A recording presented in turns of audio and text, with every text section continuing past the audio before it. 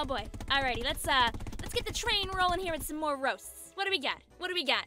The Gluga Dualies Deco, their accuracy before rolling is actually just as bad as a real-life glue gun. Thanks for the realism, Nintendo.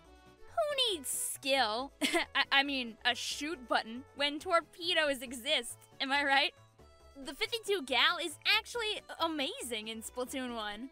Alright. 2 things wrong here. Number 1, amazing is the roasts. Number 2, Splatoon 1, we're in Splatoon 2. The 7 in Sploosh 7, by the way, stands for the level of skill from 1 to 100 that you need to have for using it. Burst bombs? More like bursting into tears.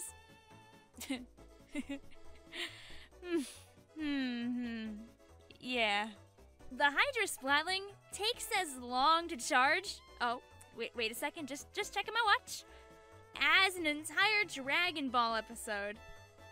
Ooh, and you know, those are pretty long. Hooey! Thank you, Rapid Blaster Pro Deco, for letting me hide in shame behind a splash wall and ink armor at the same time. Hey, you have all the hero weapons? Congratulations! You wasted so many hours that you could have spent practicing, to become a better player. Good job. You know, the squeezer is made from a champagne bottle. So that means you can toast to your opponent's inevitable victory. The Bloblobber. The slowest projectile is still slower than my 1 to 1 star progress. Can you believe that? It's a 2-in-1, folks. No. Using an E-liter doesn't make you an elite sniper.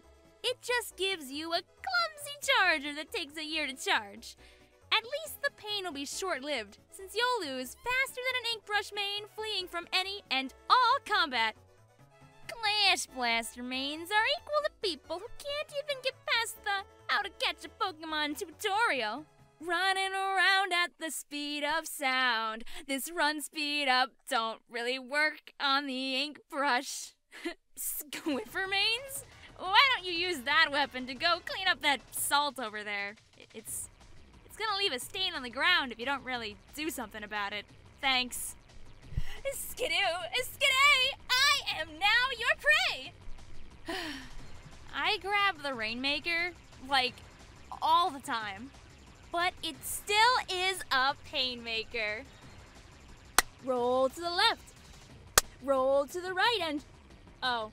Never mind. I rolled off the stage. Again.